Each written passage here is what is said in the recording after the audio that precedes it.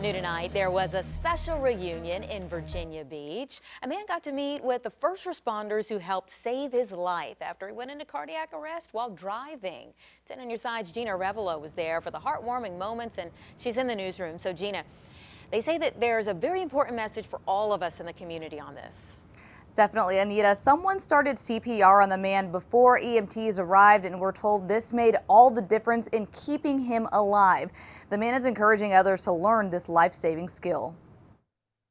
Alan Cheek will be celebrating another Father's Day this weekend, but it's one he almost didn't live to see. I remember playing and everything felt normal, and then all of a sudden I felt like my arms weighed like 800 pounds, and I got really tired. After trying to rest, Alan drove home. He was on his street when he went into cardiac arrest, crashing in a front yard. I pinched his ear, pinched his thumb, but he was not responsive to me. Neighbors Jeremy Freen and Will LaDucer pulled Alan out of the vehicle. Will, a first responder in Yorktown, started CPR. Got the 2-minute pulse check because I had some girl timing it for me, and he had a pulse. Virginia Beach EMS arrived soon after, working on Alan for 15 more minutes. By the grace of God, they got me breathing and got my heartbeat back. Alan got to personally thank everyone involved Wednesday evening. I owe my life to each of you, and I'm so thankful that I have a life to continue with my family and friends. First responders say Alan's story shows every second counts. Without bystander CPR, we couldn't have done the things to the success level that we did,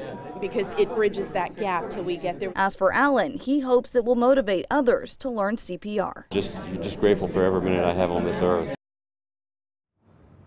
Alan is now in cardiac rehab and doing well. If you're interested in learning CPR, we have a link to resources and contact information at WAVY.com.